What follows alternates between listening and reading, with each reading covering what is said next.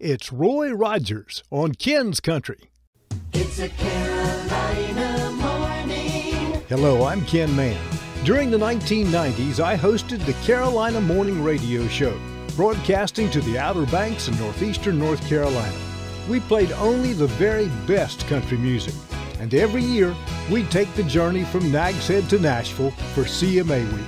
There, the stars that gave us this decade of great music would tell us all about their songs, all about their lives, and living their country music dream. When I was a boy growing up on the Outer Banks of North Carolina, there was no cable TV, much less satellite or internet streaming. We had an old antenna strapped on the chimney up on top of the roof. We could get about 3 to 4 TV stations out of Norfolk, Virginia, and that was on a good day. I liked to watch the Westerns, Hopalong Cassidy, The Lone Ranger, and my favorite was Roy Rogers with his Golden Palomino, Dale Evans, the Queen of the West, Pat Brady, his comical sidekick, and Roy's wonder dog, Bullet. I never imagined in my wildest dreams that one day I would get the chance to talk to the king of cowboys himself, Roy Rogers.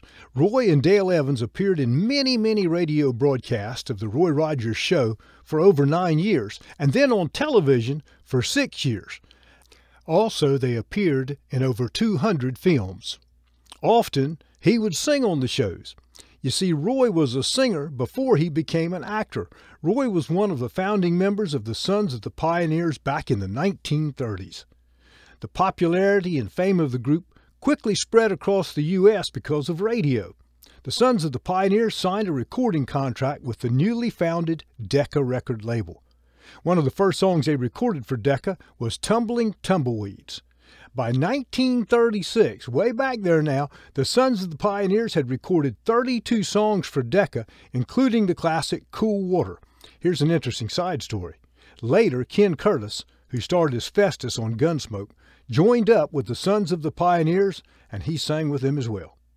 Rogers and Evans' famous theme song, Happy Trails, was written by Dale. They sang it as a duet to sign off their television show. He's going to sing it for us a little later today on the podcast. 2 times, Roy was elected to the Country Music Hall of Fame, first as a member of the Sons of the Pioneers in 1980, and then again as a soloist in 1988. As far as I know, he was the only person elected to the Country Music Hall of Fame twice. He and Dale sang often on the Billy Graham Crusades. Roy, in his humble way, told us about teaming up with a young country star named Clint Black to record Hold On Partner that was released in 1991, the year we interviewed him. You can only imagine how I felt the day the door to the studio opened and the secretary stepped in and said, "Ken, Roy Rogers is on the phone, and he wants to talk to you." Hello, Roy Rogers. This is Ken Mann. How are you doing? Oh, I'm doing fine, Ken. I just come over here, play old Roy Rogers in the morning, and fiddle around and sign checks or whatever needs to be done, and go back home and do something there, and just kind of goof off for the rest of the day. Well, listen, I want you to know that I am really excited to have this opportunity to talk with you on the radio today. It means an awful lot to me. Well, that's great. I've been all down through your Carolinas there years ago.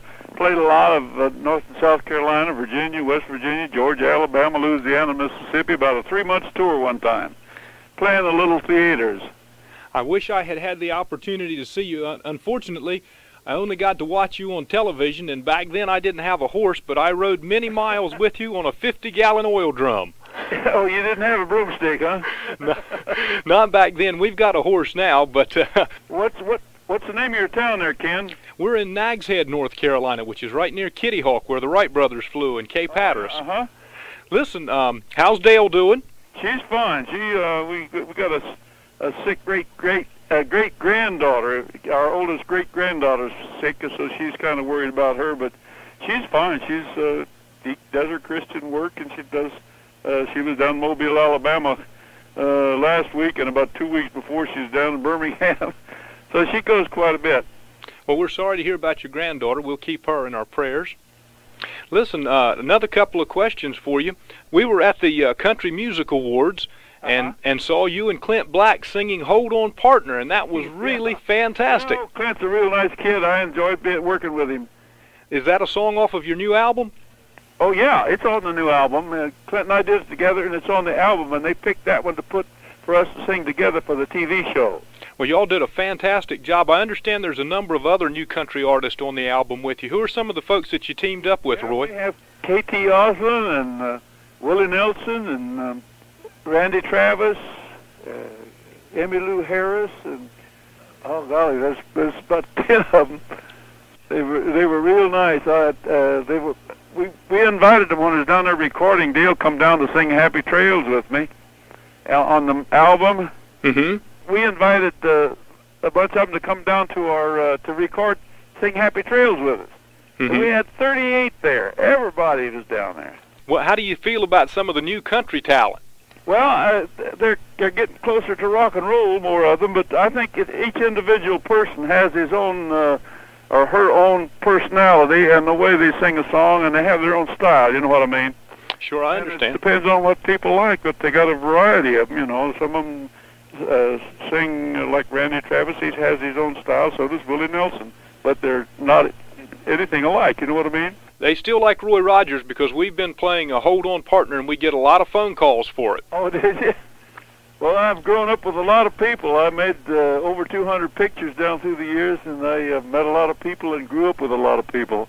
There's a little song on that. Did you play the song that I wrote about? I feel like I've grown up with everybody that's live and kicking today. We're going to play it today for them. Oh, are you? We're going to give it a spin. A lot of people come in the museum and they ask questions, you know, so I put a lot of these questions together and put the answers on the song. It's a great song. And my son Dusty does a real nice thing. It's playing a tribute to me, actually, called King of the Cowboys. Right. So he does a real nice job on it. Will you be touring or anything to help promote the new album, Roy? No, I'm not going to. I told him that before I made it. I said I can't. You know, I've been trying to retire for 15 years. Nobody will let me. Well, that's an honor and a tribute in its own right. Well, it really is an honor, and that's one of the reasons I did it. It's very flattering, but I was kind of worried, afraid that I couldn't hold a note, but it turned out real good, and I was really surprised at it. Well, you did a great job on the album. Listen, I was wondering, before we go, I know you're busy, any chance that you might sing just a little bit of Happy Trails for us before we hang up? Well, first of all, I want to thank you for making this possible and say hello to all your folks down there in the Carolinas and that area.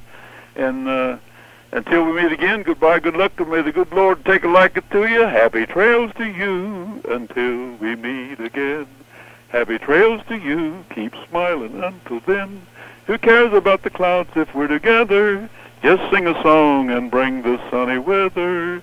Happy trails to you till we meet again. That's fantastic. Oh, okay, Ken. Thank you very much, Roy, and God bless you. God bless you. Thanks a whole lot. Bye-bye. Bye-bye. Roy Rogers died when he was 86 years old on July 6, 1998. His wife, Dale Evans, passed away 3 years later in 2001. Roy Rogers, the King of Cowboys, on Ken's Country. Find out more about the Ken's Country podcast at kenscountry.com. Please invite your family and friends to join us. Thank you for listening, and may God bless you richly.